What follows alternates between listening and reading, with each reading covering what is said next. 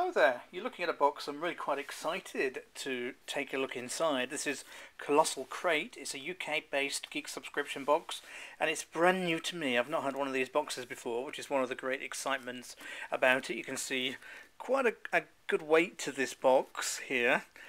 I can't tell you all that much about it because I think this box probably been around for a few months, but I've clearly missed all the build up to it. There's such a lot of boxes now available in the UK.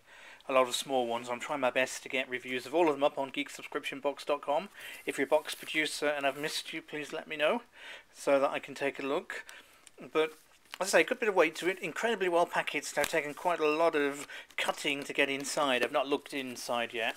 Only downside of this one really, it was delivered by one of those awful couriers rather than through Royal Mail, but hopefully that's something that Colossal Crate can look into for the future. Just makes it really difficult for people who are at work to get hold of the boxes. But there we go. So the theme for this one is aliens. So there's all sorts of possibilities. So let's just take a first look inside this brand new to me box. And start off traditionally with a t-shirt, as many boxes have. Very nicely folded. Let's just, it's clearly a Gildan make. Decent t-shirt brand. So what have we got? The claw. Probably get a little bit more outside, but there's not really much to show you. Really at either side. So what does it say at the top? Choosing who will go and who will stay. So the claw is probably a takeoff of a film or a TV catchphrase. I can't quite place it at the moment, but black t-shirt, nice white print on there, always works well for me, and so it's a great start to the box, and there's plenty more items inside. So let's follow up with let's look at these scalers. I've had some scalers before, but this one looks rather big compared to many of them. These are these scalers, you sort of hang them off cables and things like that, but Xenomorph here, from the Aliens film franchise, I believe, or then looks rather bigger than the other ones I've seen, so it'll be interesting quite how that one fits. So suggestion is to hang this one on a bag, or perhaps on chandeliers. Yeah, well, we all have those lying around. Typical geek box buyers, I'm sure. But yeah, quite nice, well-made figure. Interesting one there, so put him to one side. And we've got another alien one here that presumably goes, well, certainly with the theme alien there. So another Nika one, body knockers, solar powered by the sun.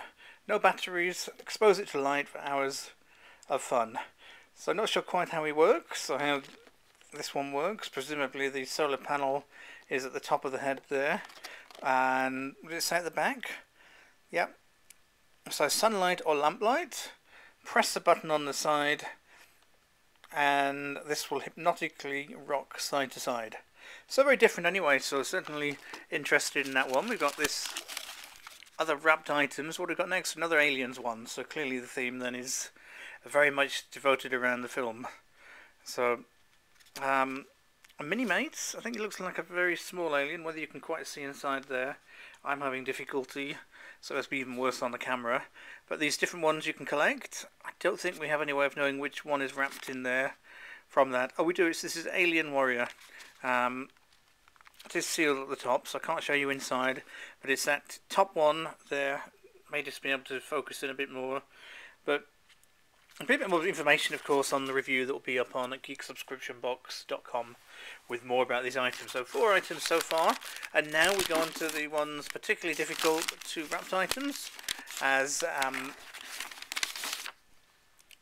well as a card, about confidential card, March 24th, 2188. Presumably that's when the Alien films were set, and not much information about the items here either, apart from to say that the April theme is going to be fantasy, and there's a choice of themes you can vote for May, which is quite an interesting one. So I think that's one of the interesting things, yes, thinking about Colossal Crates, more than one possible box that you can choose. So top secret item, let's have a go at getting inside here. May not be the easiest thing, depending how well sealed it is.